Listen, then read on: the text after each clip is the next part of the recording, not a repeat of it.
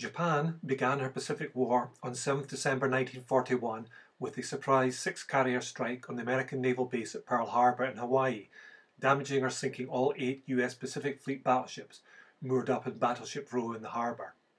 Japan already had control of many former German-held Pacific atolls, such as Truk and Palau, seized during World War I. But now, in the first days of the Pacific War, the Philippines fell to Japan, along with Hong Kong, Malaya, Singapore, Guam, the Dutch East Indies and large parts of New Guinea. By November 1943, the Japanese Empire was vast, as shown grey on this chart. But the Allies were able to halt the Japanese expansion at the Battle of the Coral Sea in May 1942, shown at the bottom of this chart, and then at the Battle of Midway a few months later in June 1942, shown at the top of the chart. From that point onwards, in the summer of 1942, Japan gave up dreams of further expansion and sought to hold on to her conquests.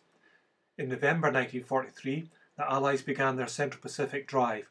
US forces invaded and seized the Gilbert Islands of Tarawa and Macon before seizing strategic Marshall Islands such as Kwajalein and Majuro in January 1944. On 17th and 18th February 1944, in Operation Hailstone, the great Japanese naval and air base of Truk in the Caroline Islands was smashed and neutralised by 9 carriers of Task Force 58, carrying some 600 strike aircraft. Around 40 Japanese ships were sunk and hundreds of planes destroyed. Many Japanese warships and transport ships retired some 1,200 miles west from Truk to the perceived safety of the great Japanese naval base of Palau. But just 6 weeks later, in a copy of the 2-day Truk raid, 11 carriers of Task Force 58 arrived about 100 miles off Palau. And in darkness at 0430 on 30th March 1944, 72 Grumman F-6F Hellcat fighters launched for an initial fighter sweep of the atoll to knock out Japanese fighters and establish air superiority. After an hour of flight, they swept over Palau, catching and destroying many Japanese fighters on the ground and knocking down those found aloft. Although the Mitsubishi A6M Zero fighter had been untouchable at the beginning of the war, it was now no match for the new F-6F Hellcat. Now, with undisputed control of the skies, over the 2 days of Operation DESECRATE 1, successive waves of dive bombers and torpedo bombers, escorted by F-6F Hellcat fighters, swept over the Palauan lagoon, sinking some 20 Japanese ships.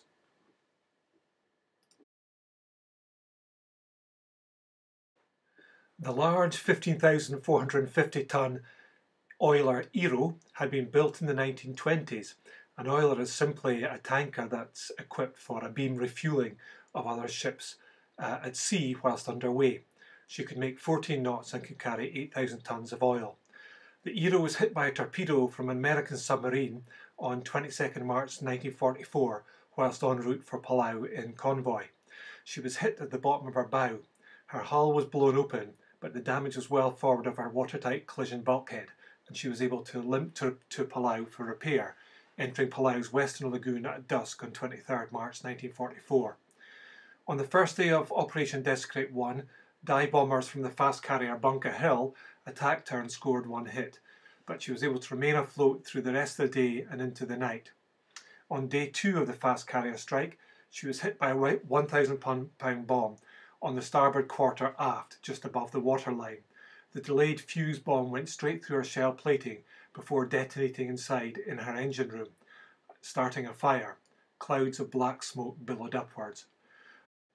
In this American combat photograph, the IRO is the large vessel in the centre bottom of the shot, billowing large clouds of black smoke. You can just make out that there's been a near-miss bomb off her starboard side. Looks like a Grumman F-6F Hellcat flying in from the left of shot. Just above the IRO, there's another vessel billowing clouds of white steam and smoke. That's the IRO's sister oiler, Sata. The great oiler flooded by the stern, which grounded in the bottom of the harbour. Her bow rose high out of the water, her steel decks red hot from the fires that had swept her. In this combat photograph, you can see the anchor chain under tension from her bow, and she's surrounded by a slick of fuel oil from her tanks. All the dots in the water are just empty 55-gallon drums of oil.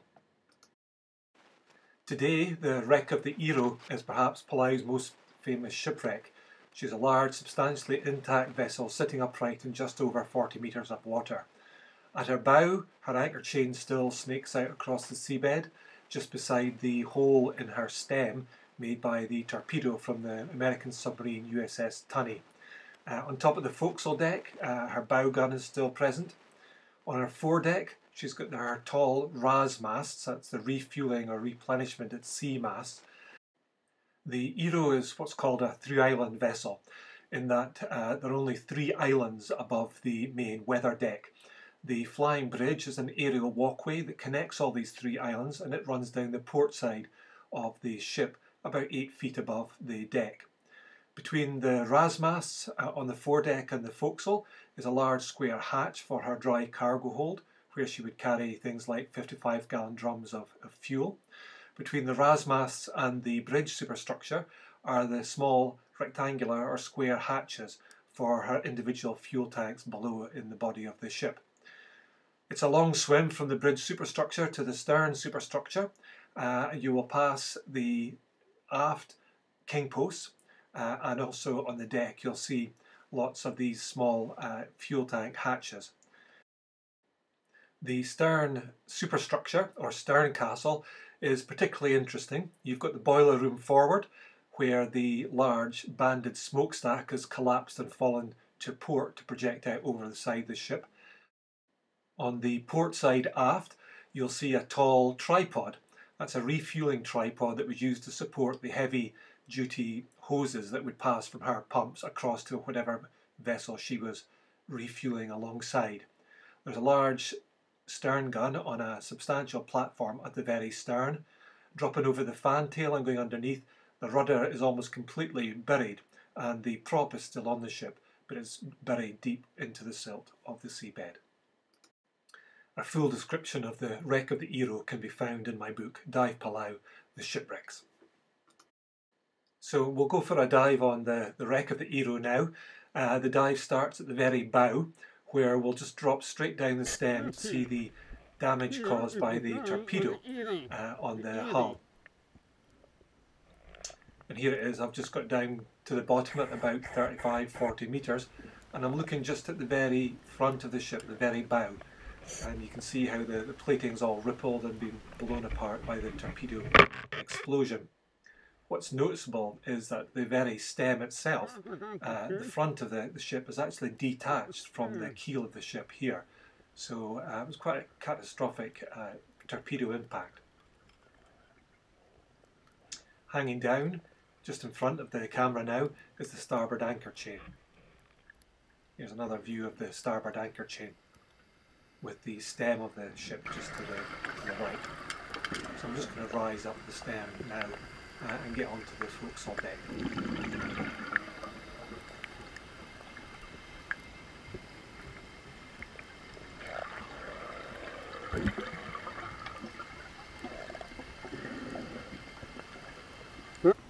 So this is me just arriving at the top of the bow and coming onto the forecastle deck, and you can see in the distance her gun platform for 140mm or 5.5 inch defensive gun used against submarines that might approach her on the surface or other vessels. So I'm starting to move aft from the forecastle deck, and you can see now the large square hatch for her forward dry cargo hold. And just off to the right we can see the RAS masts, our tall foredeck masts. Dropping into this dry cargo hatch, this is the tween deck level, the first level down from the weather deck. These are electric cables, heavy duty World War II era electric cables that have just fallen from their mounts on the roof of the tween deck.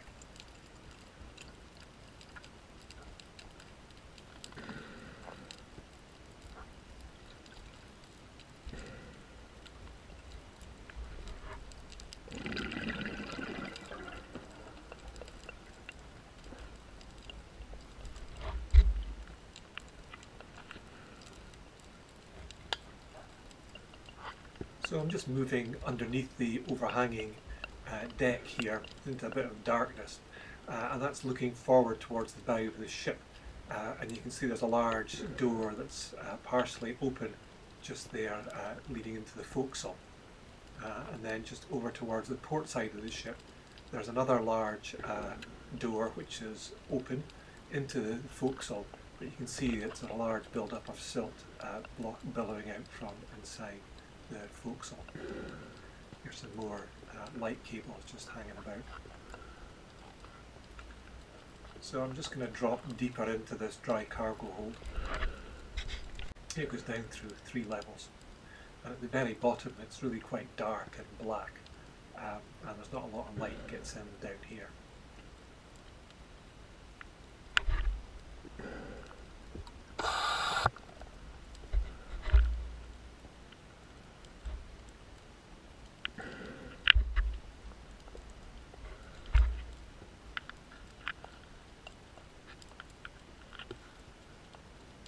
There's quite a volume of hoses and cables and fittings down here at the very bottom, and I guess that this was all used in connection with the refueling operations with the RAS masts just in the foredeck, just slightly aft of where I am just now.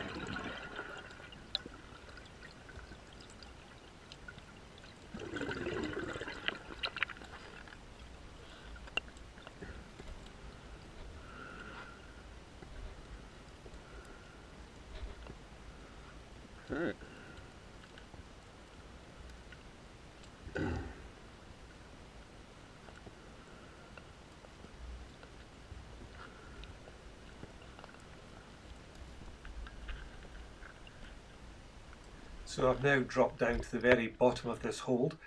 You can actually see the keel frames of the ship running across, and in between the frames there are crates of beer or sake bottles, something that you find in most Japanese ships, both in Truk and Palau. Most of the Japanese sailors and the soldiers ashore were given 1 or 2 bottles of beer a day just to ease the rigours of life in the tropics, I guess.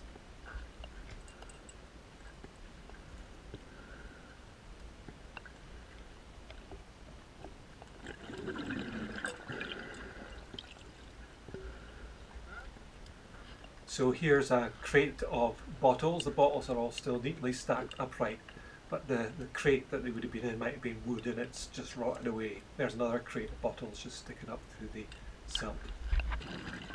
So I'm just going to follow this ladder back up from the very bottom of the hold and come out again through this hatch onto the foredeck.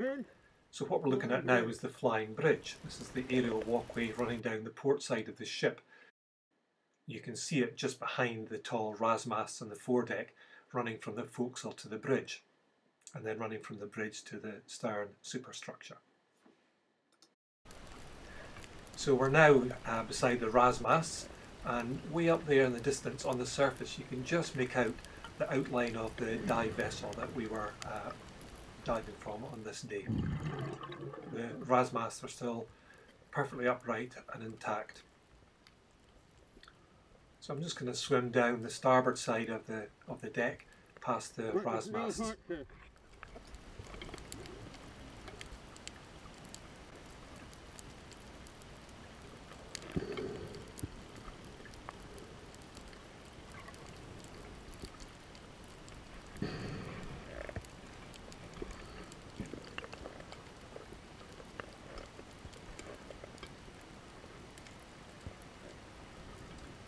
Just moving past the RAS masts on the starboard side of the weather deck, and moving towards the bridge, which is just down there in the distance out of sight at the moment. It's quite a big ship, so there's quite big distances you have to swim. So I'm just spinning round now to look at the RAS masts and the distant surface. And here on the starboard side we've got the jumbo boom, which would have been lashed to the RAS masts at one point, but it's obviously fallen over. As the ship sunk. She must have listed to port because it swung over to port and now rests on top of the flying bridge. And that jumbo boom would have been used to load cargoes in and out of that dry cargo hold that I've just been in. Here we're just looking at the small individual hatches for the oil tanks deep below in the ship, and just continuing to move slowly aft over these hatches. So 1, 2, 1, 2, drink 1, 1, 2. Okay.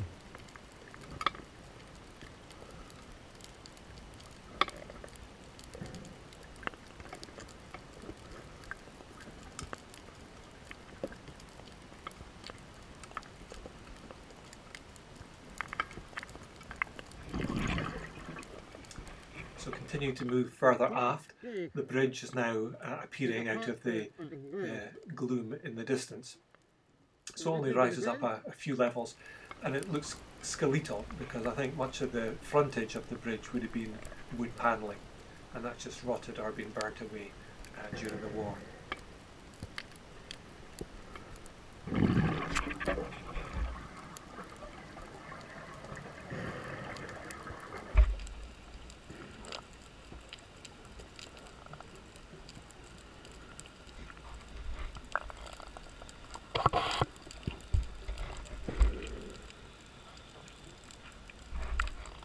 So we've now passed the bridge superstructure just on the right of this image, and we're starting to move across the main weather deck towards the stern superstructure, which has the boiler room, engine room and the defensive gun. On the port side of the weather deck here, you can see the flying bridge connecting the bridge superstructure to the stern superstructure. As we get nearer towards the stern, we find that the flying bridge is actually melted and collapsed as a result of the intense heat from the fires that... Oh no, I think not like flat. This is okay here. It's a flying thing.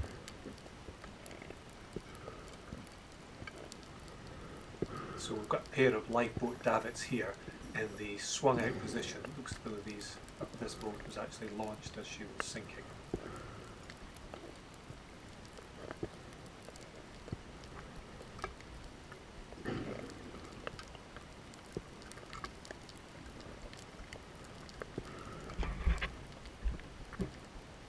I'm just swimming in from the port gunnel over the flying bridge walkway running down the port side of the ship, and I'm moving towards the centre of the deck, where you can see there's a number of these small oil tank hatches.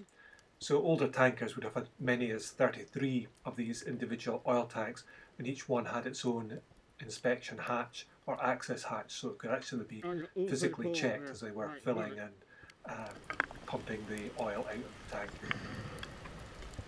Just turn around to look aft now towards the aft king posts. These king posts, and indeed the rasmasts on the foredeck, all had ventilators at the very top of them, so that there were breathers coming from the various oil tanks which ran up these king posts and the rasmast posts to the very top, so that any inflammable gases that were expelled from the tanks as the tanks expanded or contracted could be vented high above the ship and well away from any sources of ignition.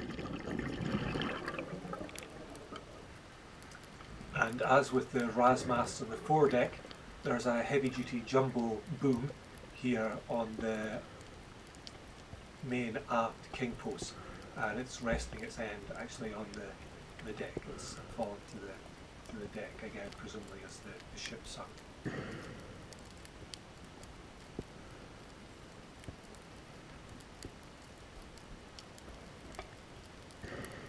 The flying bridge is still here. I'm diving here with Gary Petrie, and he just pointed out to me that the flying bridge on the port side running between the midships superstructure and the stern superstructure has actually collapsed down as it meets the stern castle, and by looking at it, it became clear that the very structure itself had gone, almost as though it had melted during the fires which were started in the engine room by the bomb.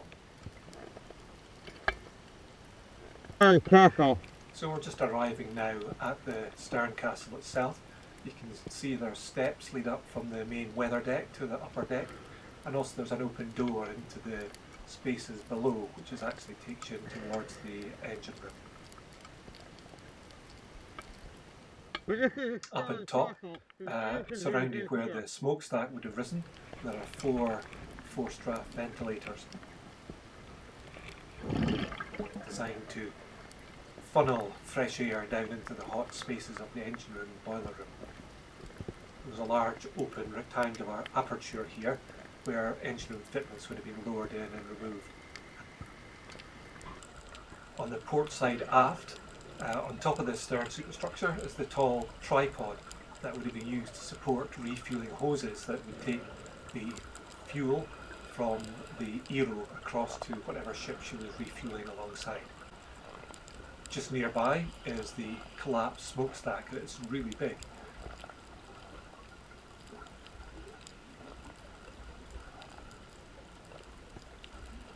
The smokestack projects out to port over the side of the ship, right out over the gunnels of the ship, and it's got a ladder running up the front of it.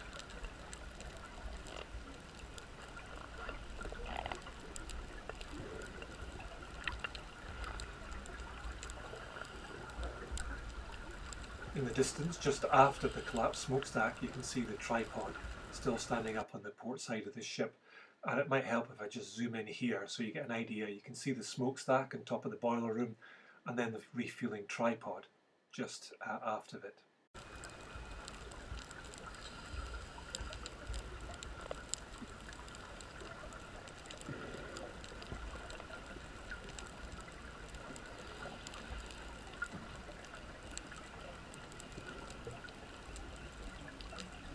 The lifeboat davits on the stern superstructure are in the swung in position, so it looks as though the lifeboats weren't launched from here because of the fires. Now at the very stern is the 5.5 inch or 140mm defensive stern gun on this wide circular, now skeletal platform, and that's pointing directly out over the stern, and that's the rounded sweep of the fan tail we're now looking at.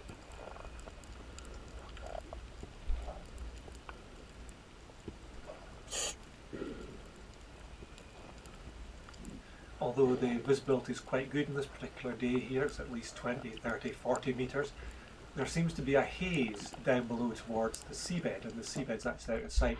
It's quite a common feature in diving Palau wrecks that you get good viz on the wrecks themselves, but lower down towards the seabed it becomes quite silty and granular, and the viz really drops down.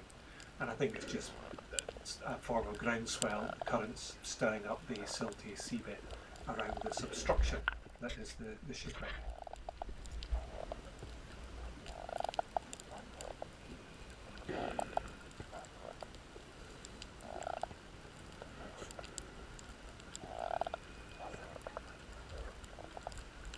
So this is just looking up the ship from the very stern, and you can see the refueling tripod on the port side of the ship just ahead of us here. Now I'm just pushing myself away from the very fantail of the ship. It's got quite a distinct and pronounced schooner stern, sweeps away quite dramatically underneath the ship itself. So I'm just going to pop down, have a look and see the rudder and see if the prop is visible.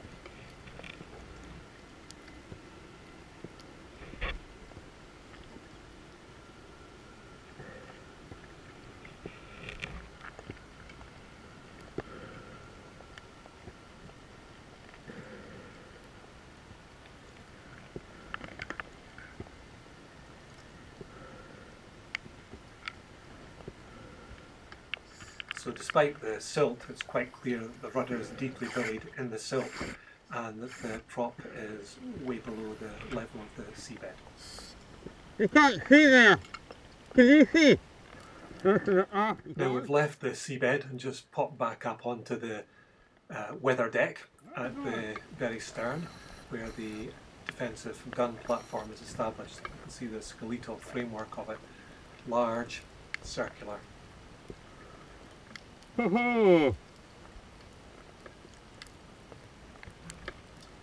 we've got the barrel off to the left, the breech off to the right, and the splinter shield to protect the gun crew in the middle. So I'm just swimming round towards the breech. These stern guns were used to fire on, for example, submarines that might approach on the surface. It was a very stable platform of the tanker, and this 5.5-inch gun would probably outgun and be more accurate than the smaller gun on a submarine that was pitching and rolling about in the surface. And all the time the oiler could use its fine speed to escape from the submarine.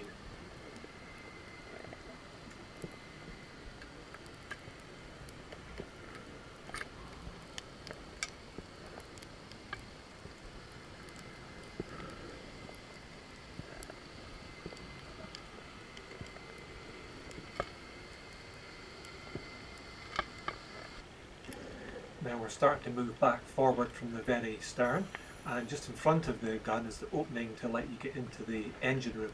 Now the engine room is quite a mess of mangled steel, and that's because the bomb came in the starboard side of the ship and actually exploded in the engine room and did an awful lot of damage and started a fire which weakened all the structures. So you can see the steps leading up there to a doorway out forward from the engine room. And this engine room goes down several deck levels, essentially to beneath the level of the seabed outside. So this has caught my attention here. I'm just moving into this compartment, and you can see there's a gash in the shell plating of the ship. There's a porthole above, circular porthole, and then there's a gash in the side of the ship. So I'm wondering already if this is the entry wound for the bomb that came in, because with delayed fuse bombs, the bomb would have just punched in through the shell plating of the ship and then exploded inside. So I'm just getting myself sorted out, checking there's no impediments to snag me on the roof, and then I'm going to get my torch sorted out for the correct setting, and then we're just going to move into this room and have a look at this wound.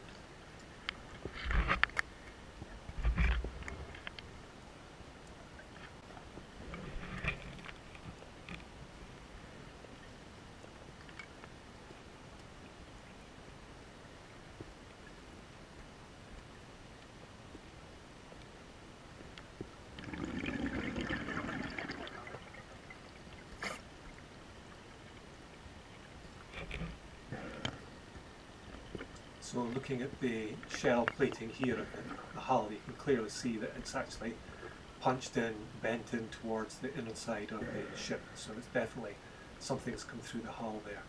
So I'm just doing a form of helicopter hover turn here, just using my fins to gently spin me round and avoid stirring up the silt. That's the last thing you want to do inside a shipwreck.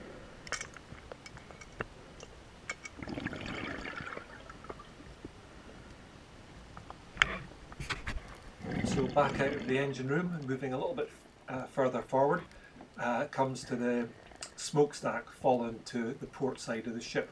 I'm just finning up on top of the smokestack and moving along it. You can see these bands that go round the smokestack.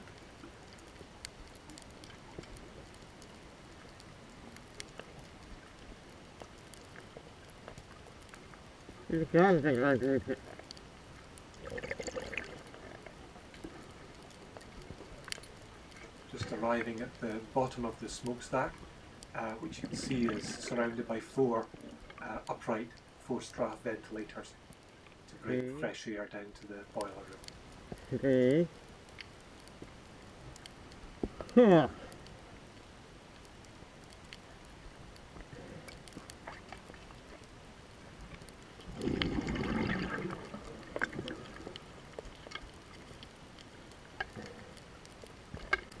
Here, Johnny! Here! Ooh. Here! What are you? I'm here! What? What?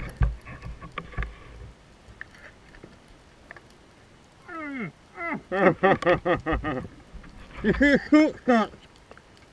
It's a funnel! A funnel? It's a funnel! Fucking cheese! Yeah! That's a funnel! Yeah! Fucking cheese! What was this? Get out! You see all the guns and grind it! Get out of it! So moving forward from the smokestack, we arrive at the main king post on the weather deck aft of the bridge. That's looking out towards the starboard side of the ship, the starboard gunwale, with the lifeboat davit in the swung in position. So that's basically about it. I hope you've enjoyed this wee tour of one of the greatest shipwrecks in the world, one of my personal favourites, the oiler IRO in Palau. Until next time.